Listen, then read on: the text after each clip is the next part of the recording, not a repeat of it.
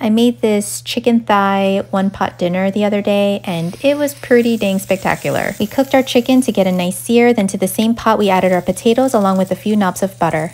Once the potatoes get nice and crispy on all sides, scoop them out, then we add garlic and flour to create our sauce. To that, add mustard, some of this stuff which nobody knows how to pronounce, apple cider vinegar for some zing, and seasoning. Chicken and potatoes go back into the pot, simmer for about 25 minutes. Be sure to baste the chicken with the sauce halfway through. Then plate, serve, and enjoy.